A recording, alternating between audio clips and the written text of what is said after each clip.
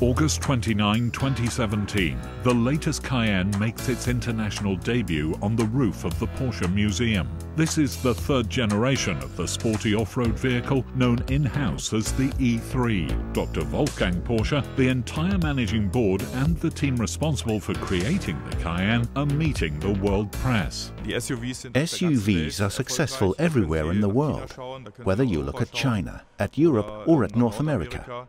And that makes SUVs attractive for manufacturers too, because for them it means large sales volumes.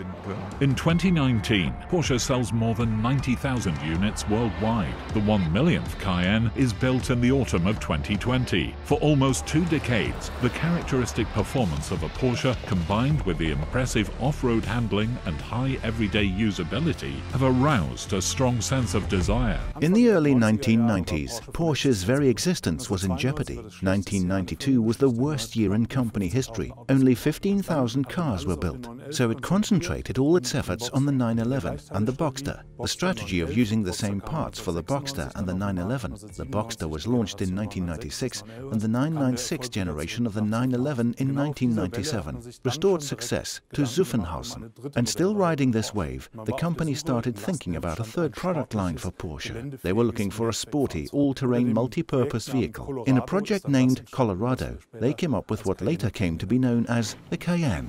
Over 1 million Cayennes have been delivered, a milestone. It all started some 20 years ago when the E1 was designed. Even in the freezing cold, like here in Canada, Porsche is breaking new ground with its SUV series.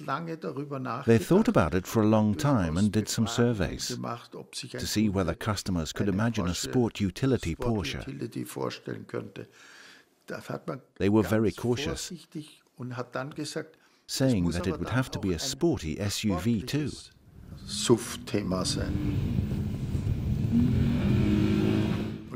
And I think that's very important. It's in our DNA.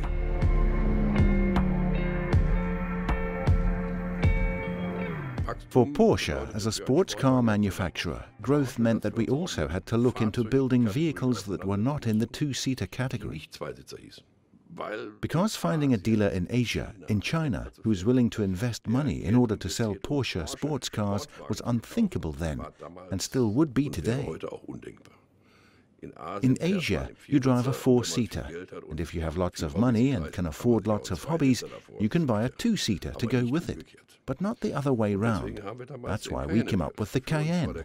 The Cayenne was the category of vehicle that offered us the greatest potential, and it worked.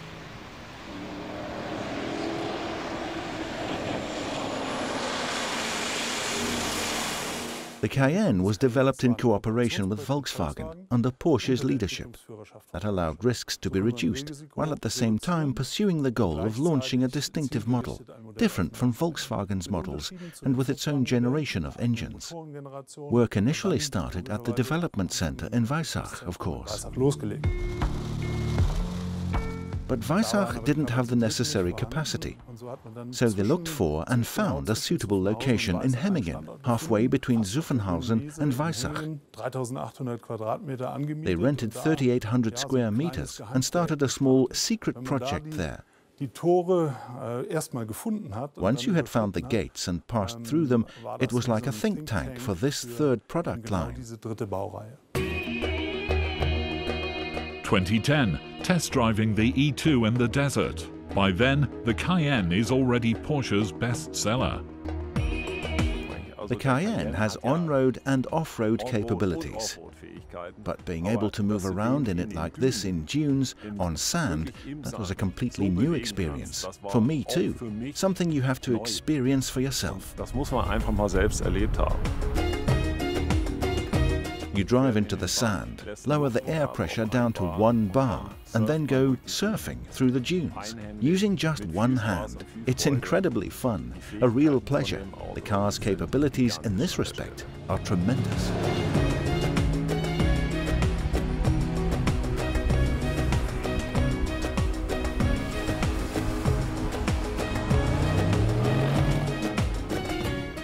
Afterwards, you drive out of the dunes, pump up the tires, and start driving on the road again.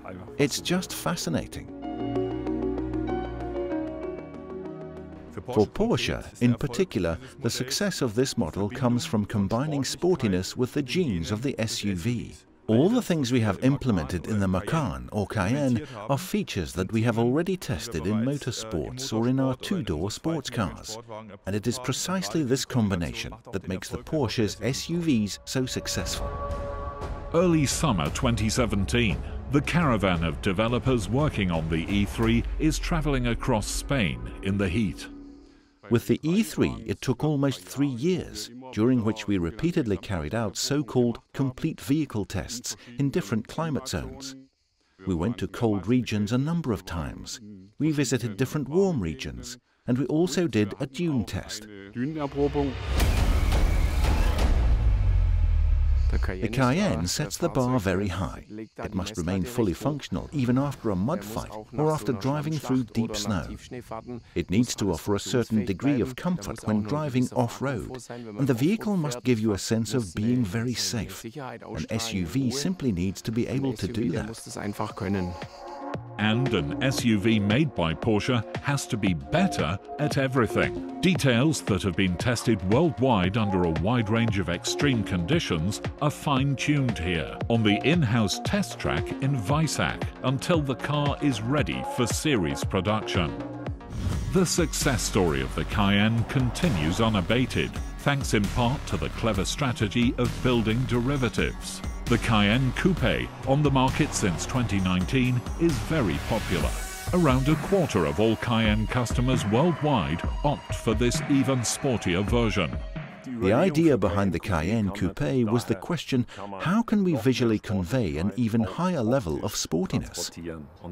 And it was clear that this is simply a matter of the fly line. Hans-Jürgen Roller is referring to the steeply sloping roofline of the Cayenne Coupe, a nod to the design of the 911.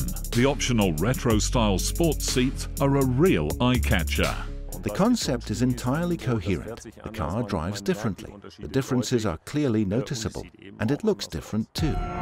Porsche begins electrifying the SUV back in 2010, thereby becoming a pioneer within the segment. We were concerned about the high fuel consumption of SUVs. First, we introduced direct fuel injection, which led to greater efficiency. And then in the next generation, we introduced lightweight construction and hybridization. These were very clear steps, implementing the must-haves. We were the first to produce a hybrid.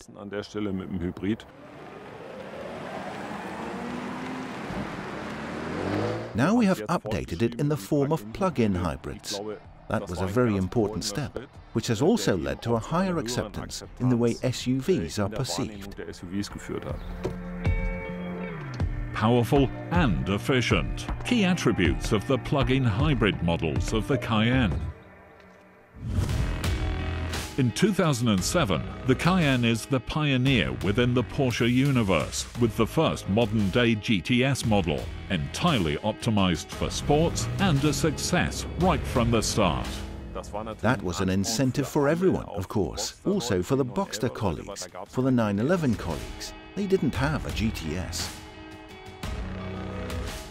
The Cayenne was the first model to bring back the GTS theme from the company's history.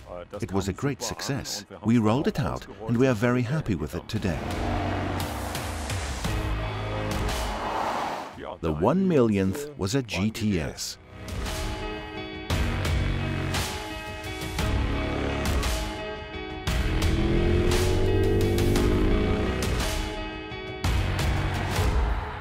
How did we get here? By continuously enhancing the product, by developing it with our customers in mind, also by coming up with suitable derivatives that appealed to customers, and by taking the right steps in terms of the technology. All this contributed to the developments we have seen in the number of units built. Without this, it couldn't have happened, because our growth was disproportionately high compared with the SUV segment as a whole. The Cayenne has cracked the 1 million mark.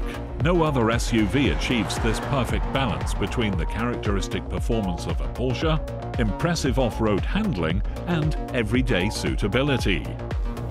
But Porsche has never been one to rest on its laurels. The story of the Cayenne will continue, with many new, exciting chapters.